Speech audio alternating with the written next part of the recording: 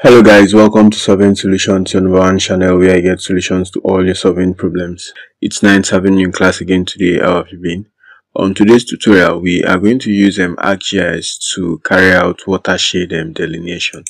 Now, it is an area of land where all the water that is under it or drains off of it goes into the same place, right? Good. So a watershed refers to the area of land where all of the water that is under it or drains off of it goes into a single place. So there are quite some stuff we are going to do, delineation and then the process using ArcGIS. So the very first thing we are going to do is that we are going to use the fill tool to remove some things, right? Good. So we come back to our ArcGIS and then we come down to spatial analysis tools and then we go to hydrology, right? Good. Now under hydrology, we start by clicking on fill. It fills things in a surface raster to remove small imperfections in the data. So we have our digital elevation model. And then for the purpose of this tutorial, we are going to work with the default geodatabase that is being created. So we call this fill. Click on OK. Okay, fill has been executed successfully, so we can now be working with this data. Now from the note, the next thing is for us to calculate what the flow direction, right? Good. So we come back still on what the hydrology under spatial analysis tool. We click on flow direction. It creates a raster of flow direction for each cell to each downslope neighbor, right? Good, or neighbors. So instead of using the default digital elevation model, we are now going to use the fill, which has been corrected. Then for the output raster, we call this flow direction SS and we click on OK. Good. Now the flow direction is out. You can actually check on X-rays documentation to see what these colors represent and what some of these values also represent, right? Good, under the flow direction. Now from our notes, we have it as what it is determined by calculating the direction in which the water would flow from each cell in the dam, right? Good. So it is vital for understanding the terrain's natural drainage pattern. The next thing is for us to calculate the flow accumulation, which calculates the number of cells that contribute flow to each cell in the dam, right? Good. So we go for the flow accumulation next. So we still look at this one. In this case, our input flow direction raster will be this, and then we call this good. So we call it flow accumulation SS, right? Good. So we click on OK. Good. So the flow accumulation has been executed successfully. If we zoom in, we can see some white lines, right? Good. Now we can decide to work on the properties, coming down to symbology and then using classified, perhaps changing it to 2 classes, and then now this upper value, since it's about over 3 million, we can decide to use maybe 50,000 or maybe 5,000 as the case may be to be the upper value, so that we can use that to be the range of value, right? Good. So click on OK. Okay, the flow accumulation is much. We can decide to still increase this value.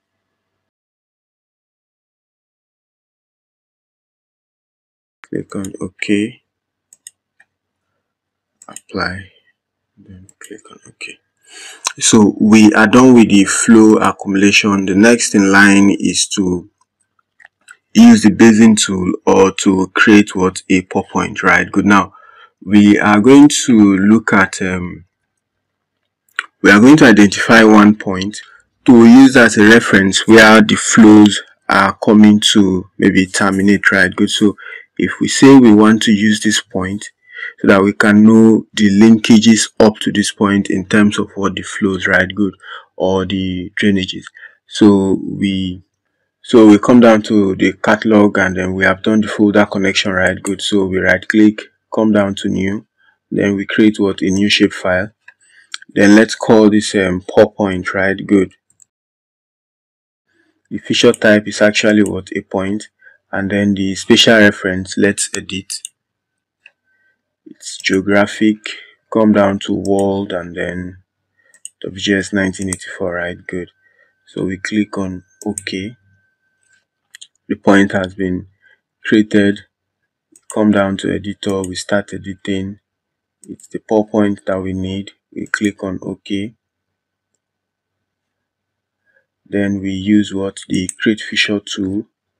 It is the point we want to create, and then we say we are trying to use this this junction, right? Good. So we can decide to save our edits and then stop editing, right? Good. So we can close this create features window. Then we have our point there, right? Good. The next thing, having created the point, okay, we can still make this a bit more visible. Let's say we 10 be too loud. Okay, that's fair enough. So the next thing is for us to now delineate what, the watershed boundary, right? Good. So we have defined where the point will be. So we come back to the arc toolbox. Then under the hydrology, we come down to watershed, right?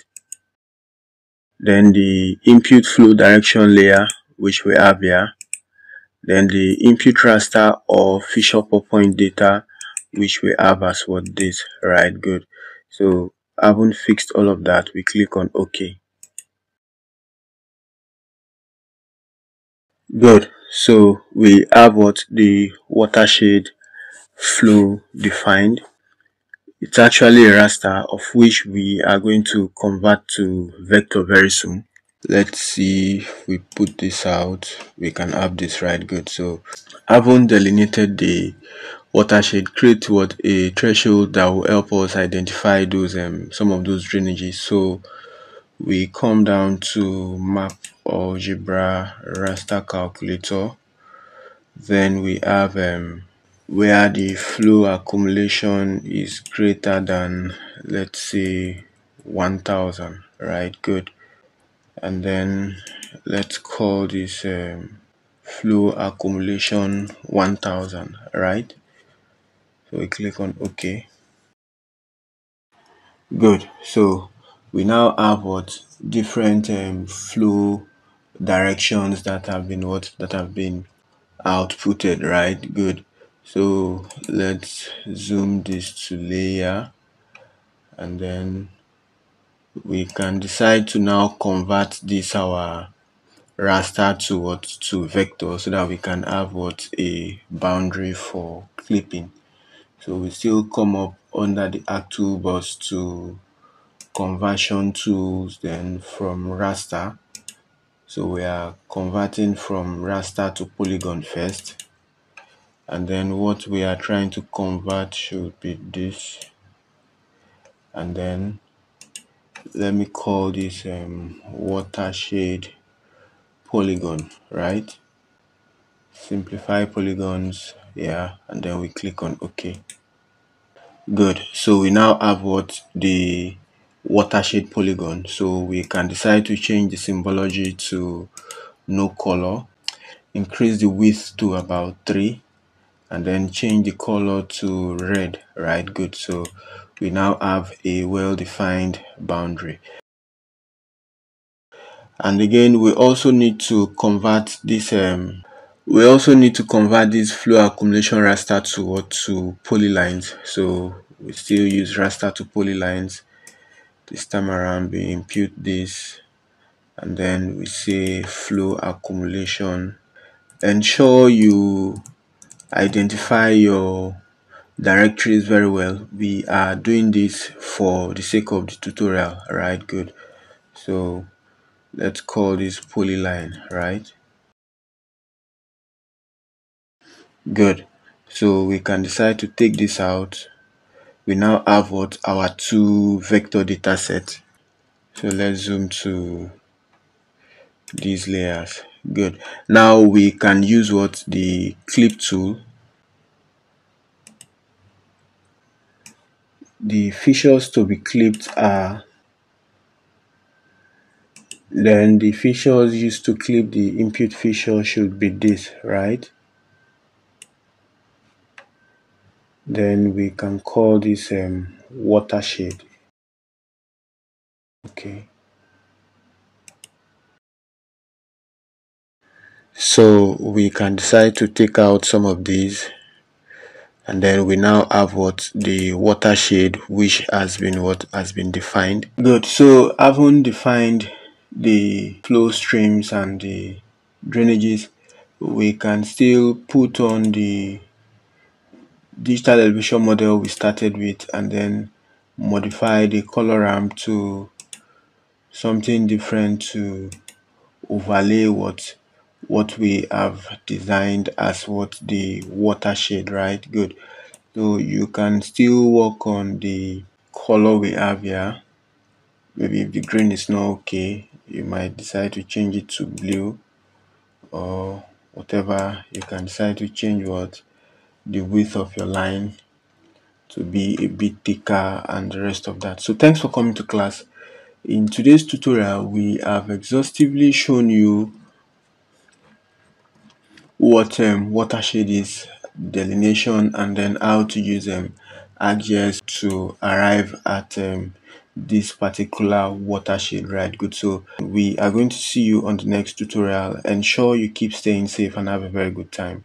Bye.